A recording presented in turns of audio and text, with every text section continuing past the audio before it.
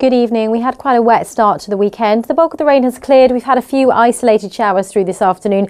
They should clear eastwards as well. So for tonight it should be dry. Quite a bit of low cloud pushing in, some mist and some fog, and not quite as humid as last night. Still quite mild though, temperatures of 14 or 15 degrees.